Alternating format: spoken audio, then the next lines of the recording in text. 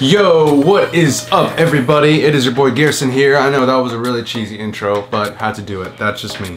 Okay, so today we're gonna be talking about a new little gadget that you might have heard of. The new iPhone 8. I got the Plus model right here, and you can clearly see the nice glass back with all my smudges and all the reflections that are going on right now. Yeah, I wasn't actually a big fan of the Plus model when they first came out with the 6, I believe.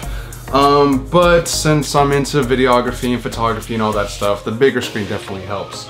Yeah, I still have my 6 right here, and I really like this size. It just fits so well in the palm of your hand, but it started glitching and going just really slow when running multiple apps and all that stuff. So in the words of Demi Lovato, you just don't do it for me, iPhone 6.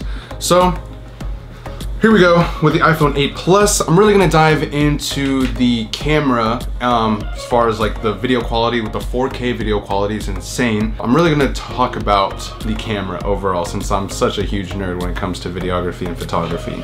So let's just go ahead and dive in. A little cheat sheet here, because I did not do my research. So it's got the 2 cameras, as you can see right there, just like the iPhone 7. It's got the wide angle at f-stop at 1.8 and the telephoto lens at f-stop 2.8. So pretty good with low light. I've put together a little edit of me using the camera in different settings, whether it be 4K, 24 frames, 60 frames, slow-mo at 240 frames, and then of course just actually taking pictures with it. So here it is.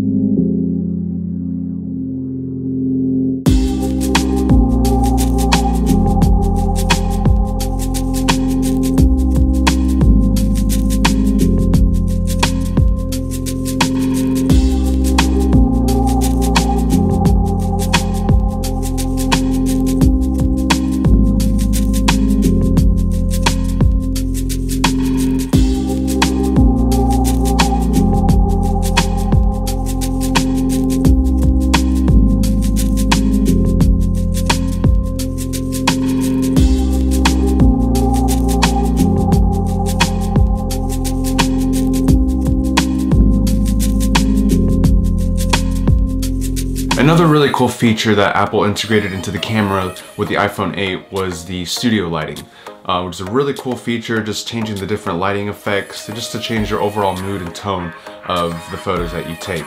One effect I was really looking forward to in particular was the stage lighting. It just completely blacks out the background and it looks super cool in the commercials.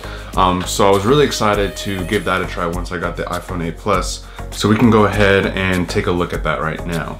Here's a photo of my friend David with the stage light effect. I'll show you the natural light right there. Back to stage. The reason I asked him to put a hood on was I noticed that in the Apple commercials, all the models in the photos had long hair. They were all covering their ears. It kind of cuts out the ears weird a little bit. I'll show you another photo right here.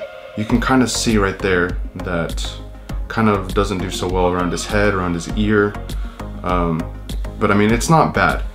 But I think it's, you know, it's still in the beta version. So hopefully we get an updated version of that in the next update soon. So again, my name is Gerson. Thank you so much for watching. Make sure to like it, leave a comment below, subscribe if you haven't already, and I'll see you next time.